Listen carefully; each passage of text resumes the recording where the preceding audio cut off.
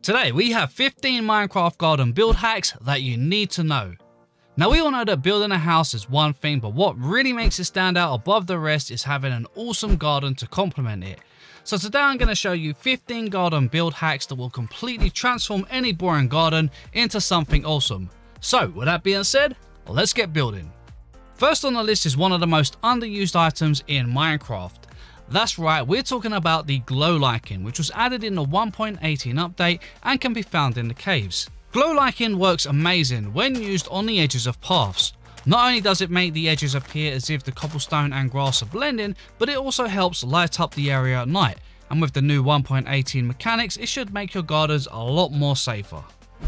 This next Minecraft trick has been around for quite some time now, but it's still very underused, especially for well-kept gardens.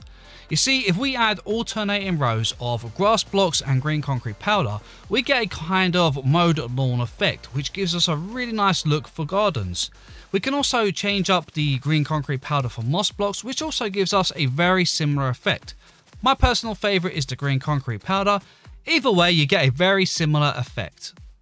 Like many of you, I often divide my gardens up with some kind of wall. So why not make use of some of these empty stone walls by adding some redstone or copper ore. Then you can go ahead and cover it with some vines, and this gives a kind of effect like you've got berries growing up the wall. It's a very simple trick, but it certainly adds a great detail to any garden. Azalea is perhaps one of my new favourite additions to the game. Not only are these great at making small bush decorations, but you can also top them with moss or moss carpets to create larger versions. One of my favourite uses though has to be placing them in a row on top of some coarse dirt to create a small hedge.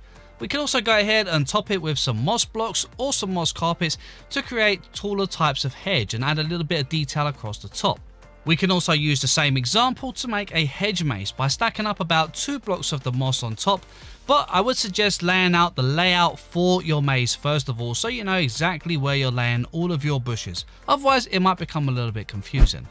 Glowberries are yet again another one of my favourite additions. These are perfect for creating overgrown trees and even work great underneath shelters to make them look as though plant life has grown through them.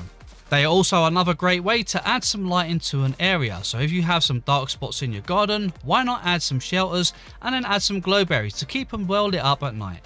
Don't forget that you can also use shears to stop them from growing, which means we can keep these looking very decorative and not overgrowing too much. So either way, this is a win-win for decorations when it comes to your garden. Unfortunately, shears can't be used to stop bamboo, sugarcane, saplings or vines from growing, but luckily we have the use of string. You see, if you place down string at certain points, it will stop most of these items from growing. For example, we can place them above a sapling and the sapling will not grow any further. If we place them above any sugarcane or bamboo, the bamboo or sugarcane will stop growing at those points. The same goes with the vines. We can place it underneath the vines at any point and it will stop them from growing in that direction. This means we can place them to the sides or underneath of them and it will keep it kept in well proportion, keeping those gardens neat and stop them from looking overgrown and a complete mess. It's a small little tip, but it certainly helps keep your gardens looking the way you want and not too overgrown. Ponds are another great feature for any garden, but they often get left looking plain and boring, so why not spice these up by adding in some Japanese lilies? You see, by placing down some warp trap doors with some brain coral fans on top, and then surrounding them with either lily pads or drip leaf, we get a very convincing looking Japanese lily, which really does make the pond look really nice. You can even switch the brain coral fan out for some amethyst buds, which also gives us a very nice effect, but personally my favourite is the brain coral fans because it's got that pink tone to it, and overall I just really like the way it looks. One thing I would love to see in Minecraft is some kind of water reeds. Unfortunately we don't have anything like this in game at the moment, but this next trick is certainly a great alternative. You see, by simply placing down some green glass panes and placing on some spruce fence on top, we can pull off a kind of ball reed effect, which looks great. We can also switch the fence out for some brown candles for a smaller version. Just be sure not to add too many, otherwise it can make your pond look a little bit cluttered. Planters and flower areas are probably one of the oldest tricks in the books, but they are certainly a great way to fill any empty space. And the great thing is that there are so many different ways that these can be done. From small walled in planter boxes to hanging planters, flower areas surrounded by hedges, even decorative style planters or statue style planters with hanging leaves and vines are just a few of the different styles you can use to decorate any garden area. I think it pretty much goes without saying that building any type of garden or park area is going to need some kind of seating area, whether that be a large table and chairs or a simple bench on a path. One thing I like to do here is make tables with umbrellas. You see, by using either string or trapdoors, we can place carpets down on top to make a convincing umbrella. We can also make an umbrella look like it's closed by placing down some banners instead. If you're making a park bench, then using a combination of stairs and slabs can create some really cool effects. You see, we can make use of the little gaps to look like details, which in my opinion looks way better than using just trapdoors. One small addition I love placing around gardens is having hanging flower pots. These are a nice little decorative trick that add a small bit of life and detail to the area. Now, I would only do this by using ferns, azaleas and flowering azaleas or cactus, as most other flowers tend to look a bit out of place. Either way, these make a really great little feature and are nice just to fill in small little areas just for those little finishing touches. Do you feel like your trees are looking a little bit plain? If so, then why not turn them into apple trees? You see, by simply placing down some flower pots with some ferns in, it makes it look like the flower pot is an apple, and using the fern makes it look like it's connected to the tree, so these make really convincing apple trees. The only problem here is that this trick will only work on Java Edition. Unfortunately, the trick won't work on Bedrock Edition, but if you are playing on Java Edition, this does make a really cool effect and works great in areas like orchards. Do you feel like your garden needs a bit more colour? If so, then why not add some of these mini mushrooms? You see, by placing down a birch fence, diorite wall or an end rod, we can top these with a mushroom block, and these give us a really cool little decorative item for the garden.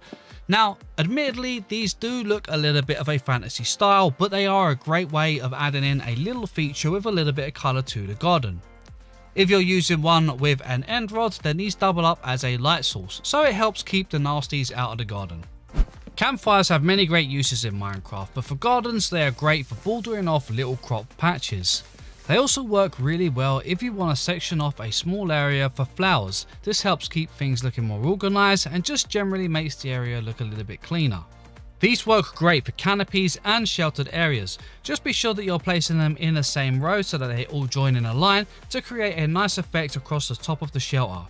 And of course, make sure you have a shovel so that you can put it out. Greenhouses are a great feature to include in any garden. They're very easy to squeeze in because you can build them on any size, so whether you're creating a small garden or a large garden, it's very easy to fit one in with the size that you're building. One of the biggest tips I can give you here is to use white stained glass when building one.